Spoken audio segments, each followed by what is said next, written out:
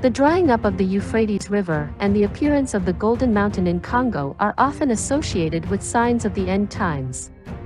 The Euphrates River and the Golden Mountain that shocked the world gave a signal that the apocalypse was near. As the Prophet Muhammad said, when the Euphrates River dries up in this country, a mountain of gold will appear. Even the apocalypse would not occur if the Euphrates River had not dried up.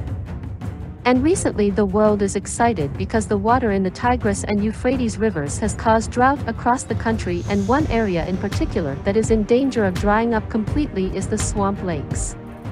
Lake Sawa is located northwest of Samawah in the southern province of Suwawa. The lake is known for its high salt content, and this year's drought has made the fund look like a lump of salt. One of the main reasons for this lake is the decrease in water levels in the Tigris and Euphrates rivers, which are the main source of life for Iraq. The lake has an inlet or outlet, which means there is no opening to the shoreline. The water comes from the Euphrates River through a fractured joint where the water flows beneath it. Abdullah, spokesman for Iraq's Ministry of Water Resources, said that the Sawa lake had completely dried up. This is the first time in the history of Iraq Sawa Lake is heard completely.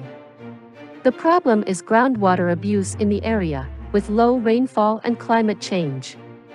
It is known that this area is 5 meters above sea level, with a length of 4.47 kilometers and a width of 1.77 kilometers. Water scarcity is a serious problem in Iraq.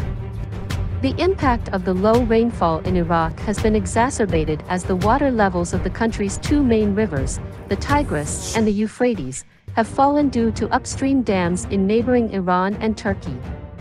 On the other hand, last February, a golden mountain appeared in the Congo.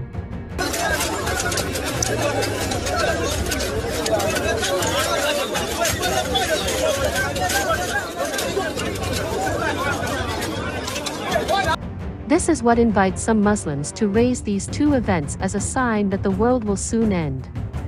Before the Golden Mountain appeared, there were many who interpreted that the mountain of gold referred to in the Prophet's hadith was oil. Understandably, oil is also often referred to as black gold. Such an opinion seems to think that the Golden Mountain is not something real. Before the Golden Mountain appeared, there were many who translated that the Golden Mountain mentioned in the Prophet's hadith was oil. It's no wonder that oil is also often referred to as black gold. The discovery of a mountain of gold in the African Congo proves that it is wrong to think of a mountain of gold as oil. The Prophet's prophecy about the Euphrates River seems impossible, but is it true that the phenomenon of the dryness of the Euphrates River and the emergence of golden mountains in the Congo are signs of the end of times? Everything that happens is the absolute will of Allah, and when the apocalypse will occur only Allah knows.